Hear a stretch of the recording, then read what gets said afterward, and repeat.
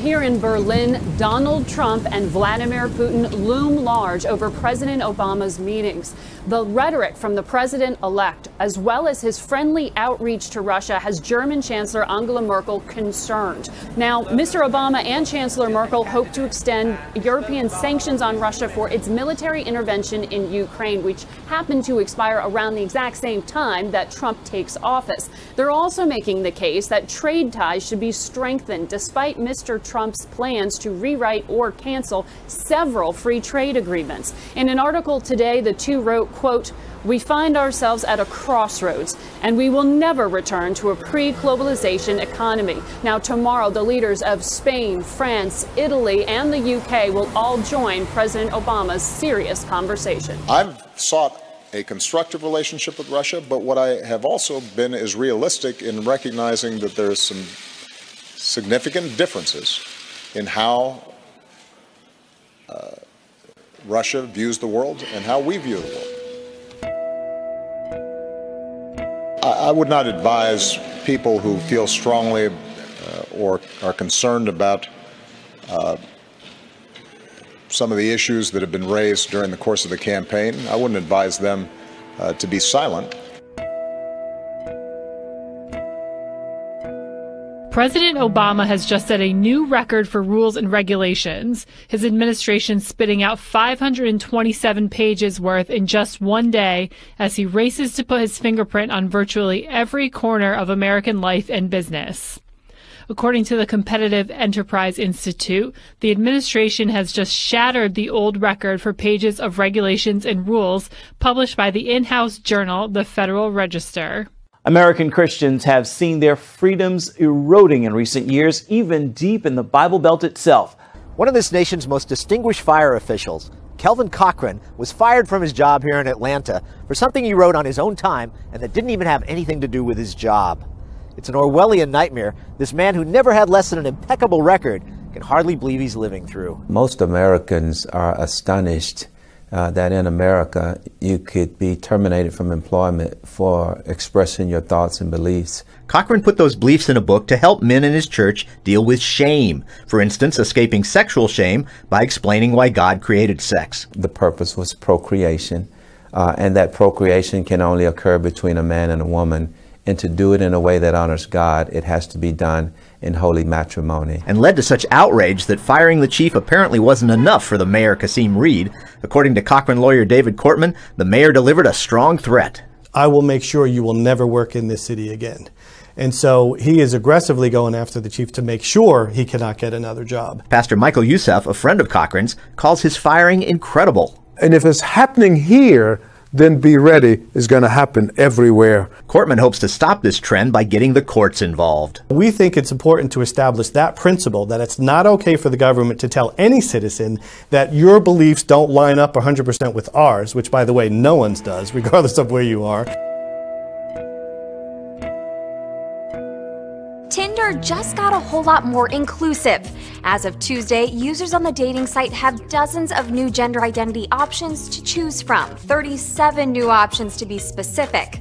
It's pretty significant because prior to this update, Tinder users could only select male or female. Now, Tinder users can select from options like trans, bigender, or gender questioning when filling out their profiles. Last year, transgender users reported getting kicked off of Tinder and said it could have been because of their gender identity. Although a Tinder spokesperson told Business Insider each banned account is individually assessed, there were no safeguards at the time that prevented those alleged bans from repeatedly happening. Tinder is certainly not the first tech company to become more inclusive. Facebook added at least 50 alternative gender options to its roster in 2014. And in an effort to combat online harassment, Twitter just expanded its mute feature, so users can block certain keywords or phrases from showing up on their notifications. Tinder's CEO Sean Rad said the company will continue adding options to its list of gender identities. The town of Archbold, Ohio has removed from its town seal, government buildings, street signs, and other documents. It was a church at the center. It's now gone. A Christian church was the symbol in the middle of the seal that was surrounded by other industries. Archbold has also stopped calling itself a Christian community on its website. The decision to remove the church came after complaints from the Freedom from Religion Foundation. The village website now shows the state of Ohio shape instead. That sweet sound won't be going anywhere soon. People once worried if Donald Trump did not win the election, their gun owning and shooting rights would be gone. I thought Hillary was going to win the election, and she had said she was going to try and get rid of military weapons, so I decided to go ahead and just pull the trigger on it. Democrat David Banner had been looking for years to buy his second rifle, and like many of Doug's shooting sports customers, he went ahead and jumped the gun. And even though Trump won, he's still going to hang on to it. I probably would have waited another year or so. Sales manager Dave Larson felt that pre-election anxiety from his customers. I did have one gentleman order a gun from me on Tuesday, and then after the election results came in, he called me up and said, "I don't want it anymore, Dave. Let's cancel that order."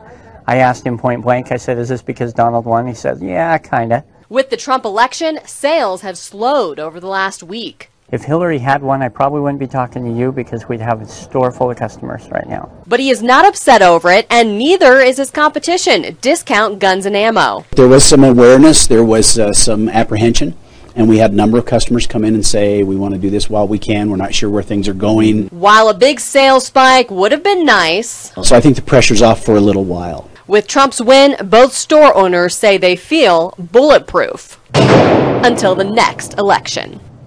We're going to suspend immigration from terror-prone regions where vetting cannot safely occur. Radical Islamic terror is right around the corner. We have to be so tough, so smart, so vigilant. We can't allow that to happen. We have enough problems. All vetting of people coming into our country will be considered extreme vetting. We will be very careful.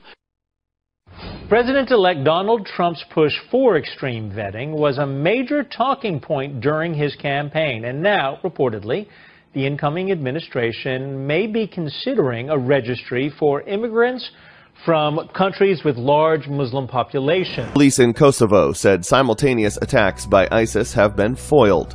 The planned attacks included one targeting the Israeli national soccer team. A statement issued Thursday said 18 people were arrested in Kosovo and 6 more across both Albania and Macedonia. According to police, explosive devices, weapons, electronic equipment, and a drone were recovered. They added that the groups were coordinated by 2 Albanians who are part of ISIS in Syria. Reuters quoted a police statement as saying that the cell was planning to commit terrorist acts in Kosovo and also an attack against the Israeli football team and their fans during the Albania-Israel match. One of the world's most famous scientists, Stephen Hawking, says our planet has an expiration date.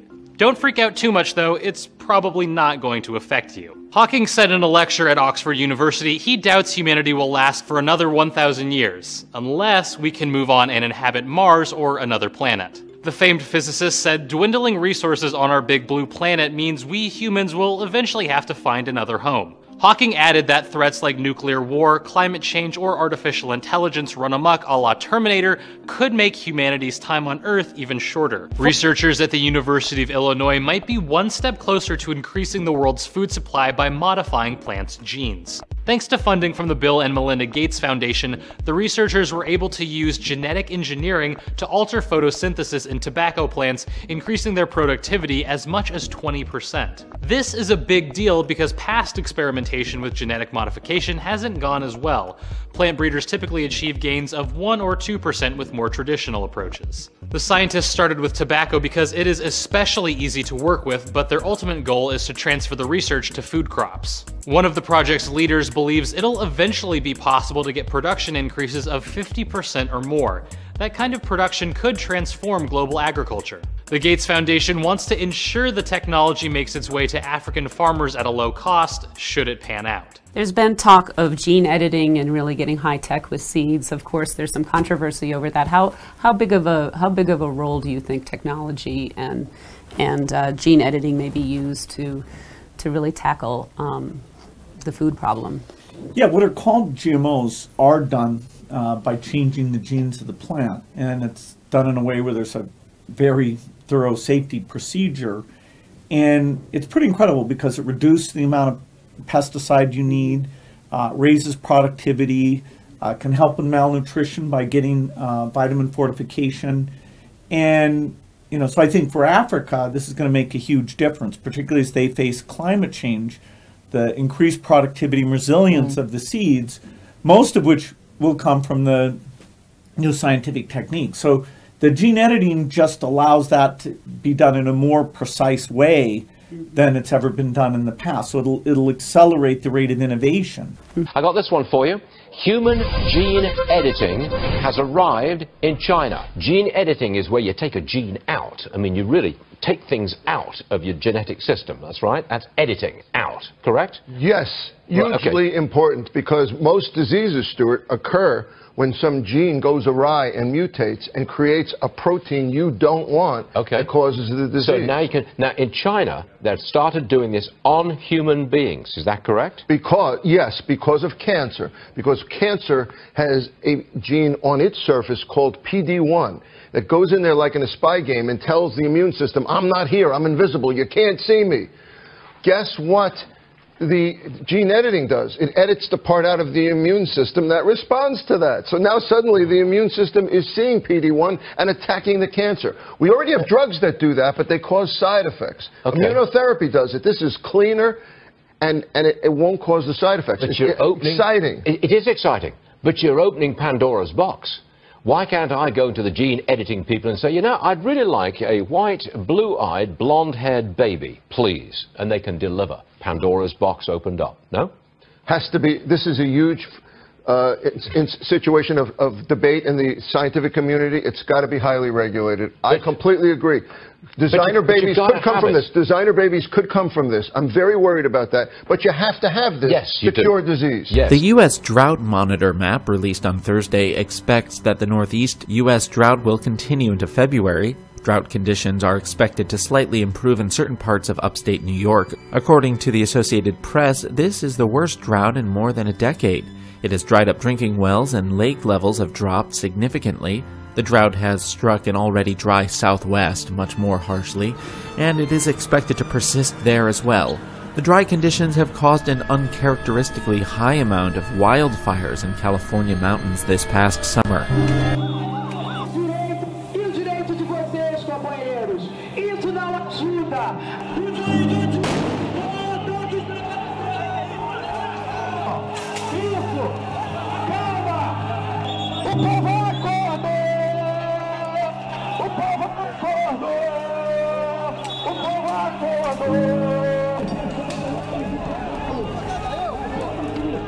O cenário é lamentável porque nós estamos vendo a própria polícia protegendo uma Câmara de Deputados de bandidos, entendeu? Não? Que a verdade é o que está acontecendo. Né? São bandidos chefiados por um outro grande bandido, que é o senhor Pisciani. Esse é o grande bandido do estado do Rio de Janeiro.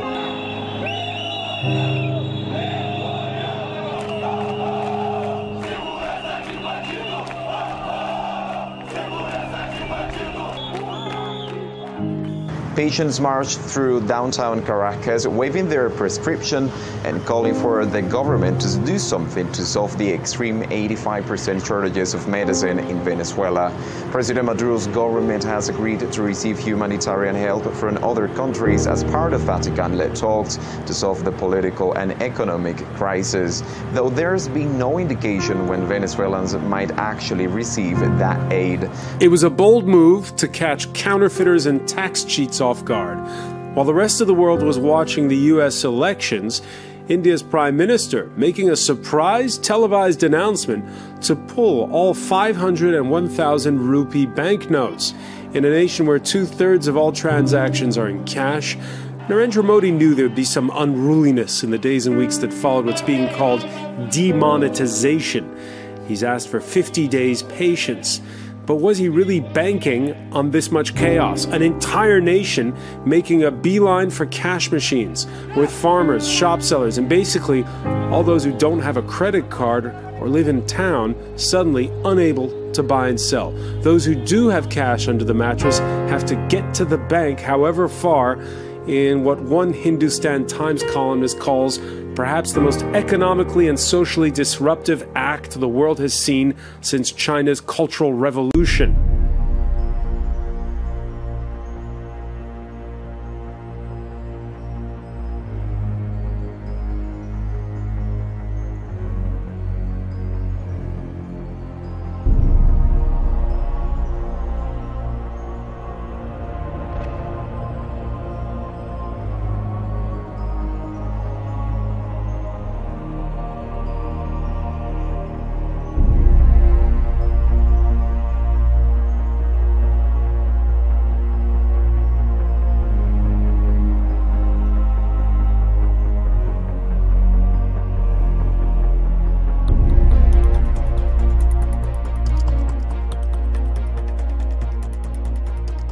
What you're about to see is now becoming the norm. It seems that cash in Stockholm is becoming a dirty word. I'm sorry, sir. We don't accept cash. How long will Swedes continue queuing for their krona and using them for their purchases? The answer is maybe not that long at all. Sweden already uses less physical money than any other country and could be set to become the world's first cashless society over the next few years.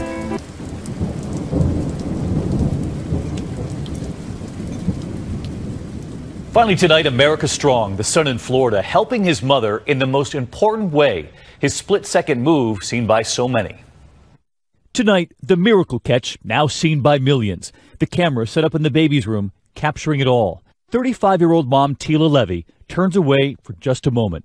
11-month-old Etan on the changing table. The baby begins to roll, every parent's fear, and then he tumbles over the edge.